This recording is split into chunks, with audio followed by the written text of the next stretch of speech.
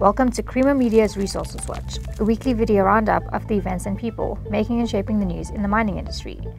This week, mining's dormant gold analyzer seen as potential gold optimizer with help of today's technology. And South Africa's mineral endowment, public market advantages must be put to work.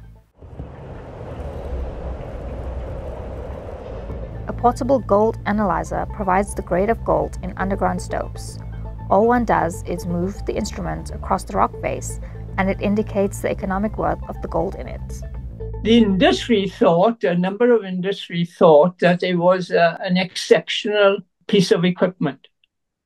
And it had huge potential benefits. But it also indicated the capacity in the chamber for undertaking the work, and actually how modern changes and more recent changes could actually make this type of equipment more affordable, improve it, make it. Some people felt it was a bit too bulky, but it was handheld. But the modern technology may make it more suitable, even more suitable for underground. There are many X-ray fluorescent pieces of equipment available, but they're not really geared for gold, or they're not suitably mine-worthy and intrinsically safe for gold mining at depth, where the environment is very aggressive. So I think it highlights that there are many other type of pieces of equipment which weren't taken up by the industry, weren't commercialized within the portfolio of Comro, for instance.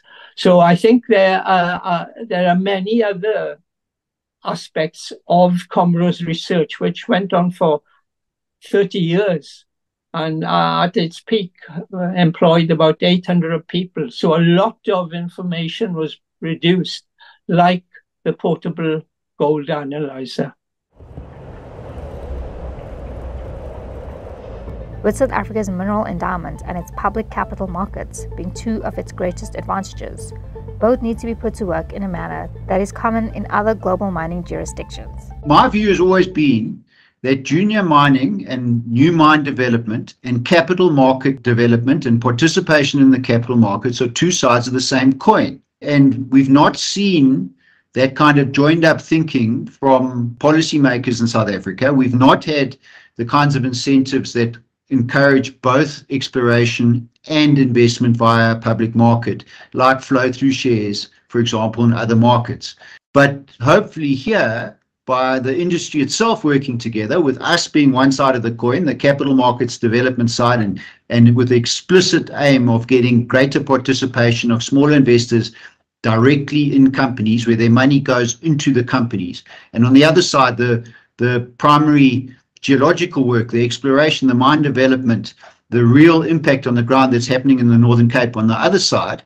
I think, you can see why Errol and I came together. We quite often are on panels disagreeing with each other, but on this we completely agree. We need to get money into the ground, get projects built, you develop the public markets to support those projects, and then get people to work. I just think South Africa's mineral endowment and its public capital markets are two of its greatest advantages, and we need to put them both to work. And this is just baby steps to starting to get that going. For mining news as it breaks, stay logged on to miningweekly.com and register for our free daily newsletter.